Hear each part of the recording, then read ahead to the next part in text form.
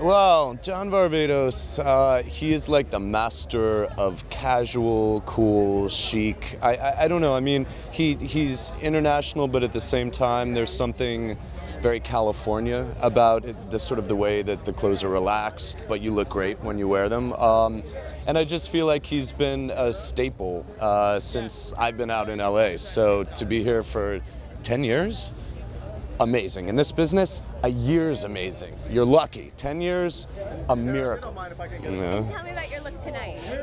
It's all John.